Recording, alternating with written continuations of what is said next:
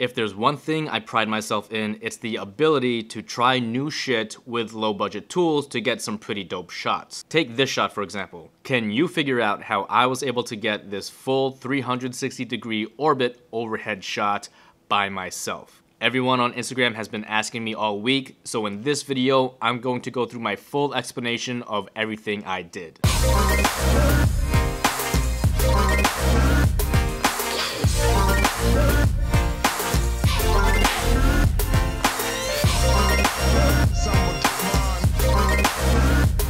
Okay, so the easiest way this could have been done was to mount essentially what is a propeller onto the ceiling. Actually, it might be easier if I draw this out. Okay, so if I could have something that rotates and have something long to hold the camera on one side and then a counterweight on the other side, just so it's balanced across, and then this would spin, and then this is me. Pretty accurate, right? But because I live in an apartment and someone lives above me, I didn't want to drill and potentially pierce their floor in order to mount this contraption. So I had to find a way to get this to hover over me without any involvement of the ceiling. And here's what I came up with. So I still wanted to have this contraption to revolve around me, but I could anchor this to something that would be out of frame. So instead of being anchored to the ceiling, it's actually going to be anchored to the floor. And I could have it out of frame by hiding it behind my desk. My monitor would be here. This is still the camera, and this is still the counterweight. So quick recap, this is me, here's my desk.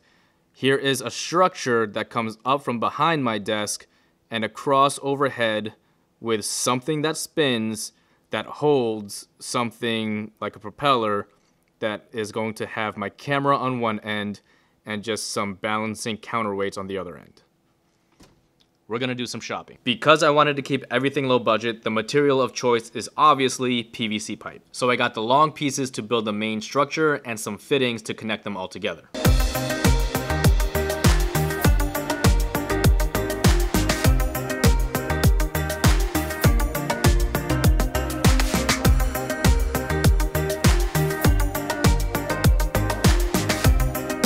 So now that we have our structure, what are we going to use as the revolving piece? Remember that motorized turntable from my last episode? Well, I thought it would be a good idea to repurpose that as the mechanism that makes everything spin around. The way I attempted to mount the turntable to the structure was with command stickers. Command stickers work phenomenal in most cases. They're super adhesive and they don't leave any damage to whatever you're sticking them on. Mounting the turntable to the PVC structure was no problem.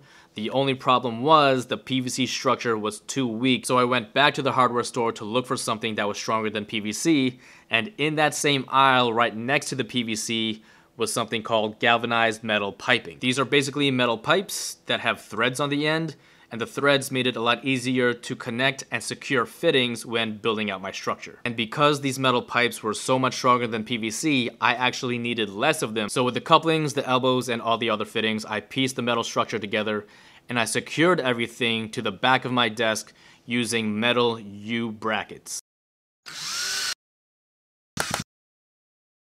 To attach the motorized turntable onto the structure, I used command stickies to adhere the turntable to a floor flange piece, and then I used a double male thread to feed into the floor flange and then the other end to feed into the elbow that was hanging off the structure. Then I taped another U-bracket to the center of the turntable, and then that U-bracket is going to support the PVC that's going to have the camera and the counterweights. To secure the counterweights, I just drilled a hole where I could feed a 1/4-20 screw and then secure the counterweights that way.